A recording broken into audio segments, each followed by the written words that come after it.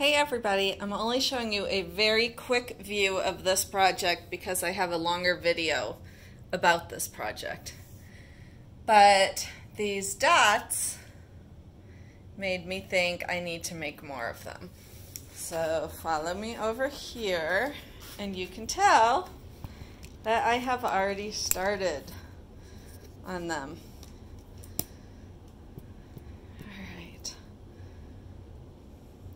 Let's back it up a little bit.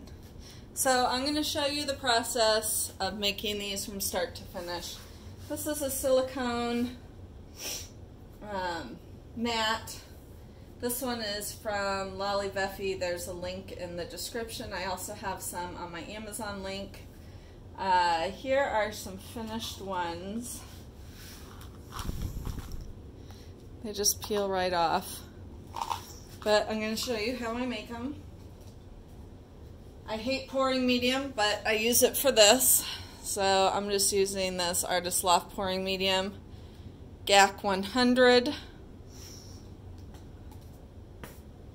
And let's see. So just acrylic paint.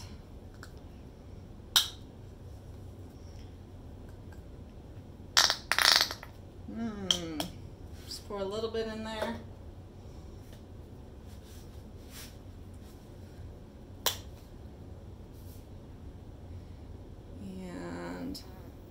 Pouring medium, and I'm basically using the GAC as water, kind of to water it down, make it thin.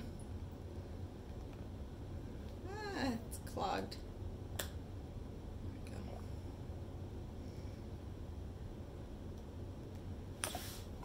we go. Okay. Stir, stir, stir. This is going to be a pretty simple, short video because it's a really easy process. I am not sure what I'm going to do with all of these dots yet, but I have lots of ideas in my mind. This paint, this is some really old paint, but I think it's still stirring well. Yep. Oh, it's metallic. That's why it looks like this. Like, what is wrong with it? It's metallic. Alrighty. So then, these have all had 2 layers on. So I do the first dot, then I wait a few hours until it's hard enough to withstand a second layer, and then a third. So these ones that I already pulled, they have 3 colors on them. 3 is enough because these are tiny. So then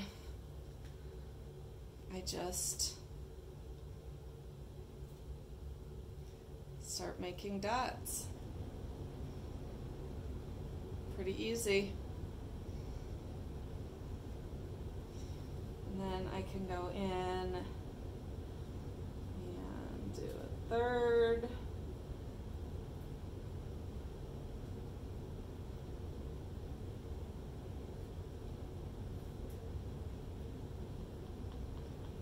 So, as I said, very easy, simple process. There's not really much else to show you on this. Guess I can show you these up close because they're adorable. And then they just peel right off. So there you have it. Thanks for watching. Catch you next time. Bye.